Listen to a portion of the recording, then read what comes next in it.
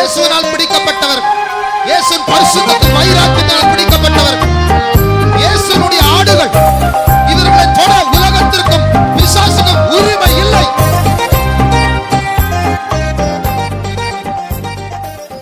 நம்முடைய பாவங்களை அறிக்கையிடும் போது தேவன் நமக்கு மன்னிக்கிறார். அப்படியானால் ஏன் ஊழியக்காரர்கள் நமக்கு பனிஷ்மெண்ட் கொடுக்கிறார்கள்? அதாவது 6 மாசம் பனிஷ்மெண்ட் இப்படி எல்லாம் கொடுக்கிறாங்களே, தேவன் மன்னிக்கிறார், ஏன் ஊழியக்காரர்கள் பனிஷ்மெண்ட் கொடுக்கிறார்கள்? If we confess our sin, God cleanses and forgives us. Then why is it that servants of God punish us? That is, they give a punishment for 6 months and so on. ప్రశ్న ఈ రీతిగా ఉన్నది, మన యొక్క పాపములు మనం ఒప్పుకున్నట్ల దేవుడు వాటిని క్షమించి శుద్ధీకరించి కడుగుచున్నాడు. ఈ రీతిగా ఉన్నట్లయితే సేవకులు ఈ యొక్క పాపముల నిమిత్తమై ఎందుకు మాకు పనిష్మెంట్ శిక్ష ఇస్తున్నారు? If we confess our sins, God is faithful and just to forgive us our sins. The Bible says, வேதம் சொல்லுகிறது, நம்முடைய பாவங்களை நாம் அறிக்கையிட்டால் பாவங்களை நமக்கு மன்னிக்க, எல்லா அநியாயங்களையும் நீக்கி நம்மை சுத்திகரிக்க அவர் நீதியும் உண்மையும் உள்ளவராய் இருக்கிறார். మన యొక్క పాపములు మనం ఒప్పుకున్న ఎడల ఆయన మన యొక్క పాపములన్నిటిని కడిగి శుద్ధీకరించి మనల్ని పవిత్రులుగా మార్చిన విధమై ఆయన నమ్మకస్తుడు నీతిమంతుడై ఉన్నాడని వాక్యం చెప్పుచున్నది. This verse is suitable for 2 groups of people. இந்த வசனம் 2 கூட்ட ஜனங்களுக்கு பொருந்தக்கூடியதா இருக்கிறது. ఈ యొక్క వాక్యము 2 గుంపుల వారికి సంబంధించినదిగా ఉన్నది. One is for newcomers. ஒன்று புதிதாய் வருகிறவர்களுக்கு, మొదటిదిగా కొత్తగా వచ్చిన వారికి. The other is for those who are already believers but who confess with true repentance. ஏற்கனவே விசுவாசிகளா இருந்து ஆனால் தவறுகள் வரும்போது அதை உண்மையான மனஸ்தாபத்தோடு அறிக்கை செய்கிறவர்களுக்கு அது பொருந்தும். ఇప్పటికి అంతకు ముందుగానే విశ్వాసులుగా ఉండి తప్పులు కలిగినప్పుడు పాపములు వచ్చినప్పుడు నిజమైన పశ్చాత్తాపంతో ఒప్పుకోలు చేసిన వారికి. But God will not accept a confession without repentance. ஆனால் உண்மையான மனஸ்தாபம் இல்லாத ஒரு அறிக்கையை தேவன் அங்கீகரிக்க மாட்டார். నిజమైన పశ్చాత్తాపంతో లేని వారి యొక్క పాపములు దేవుడు శుద్ధీకరించడు. Supposing you do a sin. உதாரணமாக நீங்கள் ஒரு பாவம் செய்கிறீர்கள் என்று வைத்துக் கொள்ளுங்கள். ఉదాహరణకు మీరు ఒక పాపం చేస్తున్నారు అనుకోండి. And your father comes to hit you. உங்கள் அப்பா உங்களை அடிக்க வருகிறார். మీ యొక్క తండ్రి మిమ్మల్ని కొట్టడానికి వస్తున్నాడు. You will say, sorry, don't hit me. மன்னித்துக் கொள்ளுங்கள், அடிக்காதீங்க. అయ్యో దయచేసి వదలండి, క్షమించండి, కొట్టద్దు. That sorry is not because you did something wrong. That sorry is to avoid the blow. அந்த சாரி கேக்குறீங்களே, அது நீங்க ஏதோ தவறு செஞ்சதுக்காக மனஸ்தாபப்பட்டு கேட்கிற சாரி இல்ல, அந்த அடியை தவிர்க்கிறதுக்காக கேட்கிற சாரி. మీ నాన్నను మీరు సారీ అడుగుతున్నారు కదా, ఆ యొక్క తప్పు చేసినందుకు పశ్చాత్తాపం అడగట్లేదు కానీ ఆ దెబ్బలు తినకుండా ఉండడానికి సారీ అడుగుతున్నారు. That sorry is not from a broken heart. அந்த சாரி ஒரு உடைந்த இதயத்திலிருந்து வந்ததல்ல, బద్దలైన హృదయంలో నుండి వచ్చిన సారీ అది కాదు. So we will think God forgave us because Bible says God will forgive. We will assume God is forgiven when the case is still pending. அதாவது கேஸ் இன்னும் நிலுவையில் இருக்கும் போது வேதம் தேவன் நம்மை மன்னிக்கிறதுக்கு நீதியும் உண்மையுள்ளவராய் இருக்கிறார் என்று சொல்லி இருக்கிறபடினால் நாமே அவர் நம்மை மன்னித்து விட்டார் என்று யூகித்து விடுகிறோம். మనము మన యొక్క కేసు అనేది పెండింగ్ లో ఉన్నప్పుడు, నిలుపు చేయబడినప్పుడు మనము ఆయన పాపములు క్షమించి నమ్మకస్తుడు నీతిమంతుడు అని చెప్పుచున్నామే, మనమే అది ఊహించుకుంటున్నాం. The work of a priest is to intercede on behalf of the believers. ஒரு ஆசாரியனுடைய வேலை அல்லது ஊழியம் விசுவாசிகள் சார்பாக பரிந்து பேசுவது. ఒక యాజకుని యొక్క పని లేక సేవకుని యొక్క పని విశ్వాసుల తరపున ఉత్తరవాదం చేయట లేక విజ్ఞాపన చేయుట. There is a verse in the Psalms, Psalm 76 verse 10, which says, the wrath of man reveals the glory of God. 76ஆம் சங்கீதத்தில் இப்படி ஒரு வசனம் உண்டு. 10ஆம் வசனம் சொல்லுகிறது, மனுஷனுடைய கோபம் தேவனுடைய நீதியை விளங்க பண்ணும். 76వ కీర్తన 10వ వాక్యమునందు నరుల ఆగ్రహము దేవుని యొక్క నీతిని బయలుపరచును లేక స్తుతించును. In Tamil it says, man's wrath reveals the glory of God and God will contain his remaining wrath.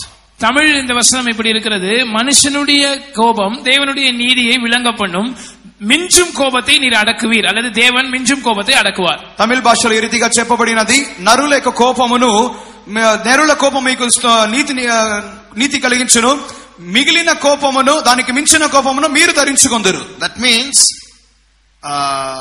God was very angry with the Israelites, but when the priest Phinehas took his spear and struck through 2 people who are committing sin, God's anger was abated. இஸ்ரவேல் ஜனங்கள் மேல் தேவனுடைய கோபம் பற்றி எறிந்த போது பிரதான ஆசாரியனாகிய Phinehas என்ன செய்தான் என்றால், அவன் வைராக்கியத்துடன் எழும்பி பாவம் செய்து கொண்டிருந்த 2 பேருடைய சரீரத்தை உருவ குத்தி போட்டான். அவர்கள் அப்படி பினெகாசினால் கொலை செய்யப்பட்ட போது தேவனுடைய மிஞ்சும் கோபத்தை ఆండவர் అడకినాர். ఇశ్రాయేలీల మీద దేవుని యొక్క కోపం మండుచుండెను. కానీ యాజకుడైన ఫినెహాసు ఆ యొక్క ఈటను తీసుకొని ఆ యొక్క పాపము చేయుచుండే ఒక ఇద్దరిని వాడు కడుపులో పొడవగానే దేవుని యొక్క కోపము ఆగెను. So when we get angry, that's the wrath of man. God will spare his wrath from falling on you. நாங்கள் உங்களிடத்தில் கோபப்படும் போது அது மனிதனுடைய கோபமா இருக்கிறது. அது தேவனுடைய நீதியை விளங்க பண்ணுகிறது. தேவன் அவருடைய மீதி இருக்கிற கோபத்தை அடக்குகிறார் அல்லது அதை உங்களுக்கு செலுத்தாமல் விட்டு விடுகிறார். మీకు తప్పుల నిమిత్తమై మేము కోపపడుచున్నప్పుడు అది దేవుని యొక్క నీతిని బయలుపరచుచున్నది లేక దేవుని స్తుతించుచున్నది. మిగిలిన కోపమును దేవుడు బయలుపరచకుండా అది ఆయన తనకు తానే పెట్టుకొనుచున్నాడు. So when we punish you, it is only to spare you from a bigger anger that can come from God when you are assuming that he forgive you and he is not forgiven you. அதாவது தேவன் உங்களை மன்னிக்காமல் இருக்கிற அந்த நிலையிலே தேவன் என்னை மன்னித்து விட்டார் என்று நீங்களாக யூகித்துக் கொண்டிருக்கும் போது சில நேரங்களில் ஊழியர்கள் உங்களை தண்டிக்கிறார்கள். ஏனென்றால் அது தேவனுடைய நீதியை விளங்க பண்ணுகிறது. தேவன் மிஞ்சுகிற கோபத்தை அடக்குகிறதற்கு அது ஒரு வழியாக இருக்கிறது. మీరు ఆ యొక్క పాపం తప్పు చేయించున్నారు. కానీ ఆ యొక్క సందర్భంలో మీరేమనుకుంటున్నారంటే దేవుడు నన్ను క్షమించి ఉన్నాడని మీరు అనుకుంటున్నారు. అటువంటి తప్పిదములకు మేము మీ మీద కోపపడినప్పుడు అధికమైన దండన మీ మీదికి రాకుండా ఉండ నిమిత్తమై ఆ యొక్క శిక్ష మూలముగా దేవుడు అధికమైన శిక్షము రాకుండా ఆ యొక్క మిగిలిన కోపమును ఆయన తనకు తానుగా ఉంచుకుంటున్నాడు. But the sad truth is, you are asking a question like this, why are servants of God punishing? But the sad truth is, for many believers, if we say 6 months don't take communion or something like that, we do it only out of love so that God's wrath can be spared. But they will say 6 months only, no, after that we'll see. நீங்கள் இப்படிப்பட்ட கேள்விகளை கேட்டிருக்கிறீர்கள், அறிந்து கொள்ள வேண்டும் என்பதற்காக அது நல்லதுதான். ஆனால் ஊழியர்களாகிய நாங்கள் சில வேளை விசுவாசிகளுக்கு சில சிக்ஷைகளை கொடுக்கும் போது தேவனுடைய கோபம் அவர்கள் மேல் விழுந்துவிடக் கூடாது, தேவன் மிஞ்சும் கோபத்தை அடக்க வேண்டும் என்று அவர்கள் மேல் உள்ள அன்பினால் தான் சிக்ஷை கொடுக்கிறோம். ஆனால் துக்கமான விஷயம் என்ன தெரியுமா?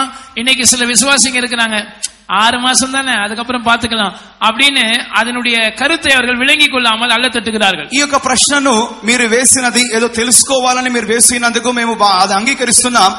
కానీ ఈ విధముగా మేము ప్రేమతో, మీరు తప్పిదములు చేసినప్పుడు మేము ప్రేమతో మిమ్మల్ని శిక్షించడం అన్నది దేవుని యొక్క అధికమైన దండన మీ మీదకు రాకూడదని ఒకే ఒక కారణంతో ఆ శిక్ష మీకు ఇవ్వబడుచున్నది. ఈ దినాల్లో ఒక దుఃఖకరమైన కార్యం ఏమిటి అన్నట్లయితే ఎంతో మంది విశ్వాసులు 6 నెలలే కదా తర్వాత చూసుకుందాంలే అని చాలా మంది దీనిని నిర్లక్ష్యముగా ఎంచుచున్నారు. Whom the Lord loveth, he chasteneth. He is not just forgiving all the time. Okay. He himself will chastise. Sometimes he gets angry. Sometimes he gets very angry. Sometimes he will kill also. But he will spare if man's wrath is revealed in between. So we punish you. Don't call it punishment. Call it chastisement in God's love. அதாவது தேவன் யாரை நேசிக்கிறாரோ அவனை கடிந்து கொண்டு சிட்சிக்கிறார் என்று வேதம் சொல்கிறது. அவர் சும்மா அப்படியே மன்னித்து விட்டு போகிறவர் அல்ல. சில வேளை நம்முடைய நன்மைக்காக நாம் திருந்த வேண்டும் என்பதற்காக அவர் சில சிக்ஷைகளை அனுமதிக்கிறார்.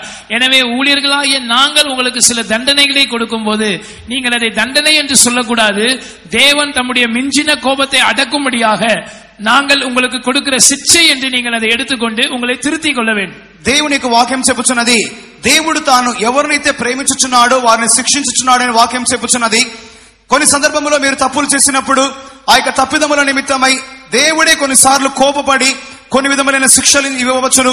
కొన్నిసార్లు అది మరణానికి కూడా అప్పగించే ఒక కార్యముగా ఉండవచ్చును. కానీ ఆ యొక్క సందర్భంలో దానిని మనము ప్రేమ అనే ఒక అంశంలో దాన్ని మనం తీసుకునవలసిన వారమైనాము. ఇటువంటి సందర్భంలో మనము దాని యొక్క శిక్షణ యొక్క కార్యము అది దండన అనే కార్యముగా తీసుకొనకుండా శిక్షగా అని చెప్పుకోవాల్సినది.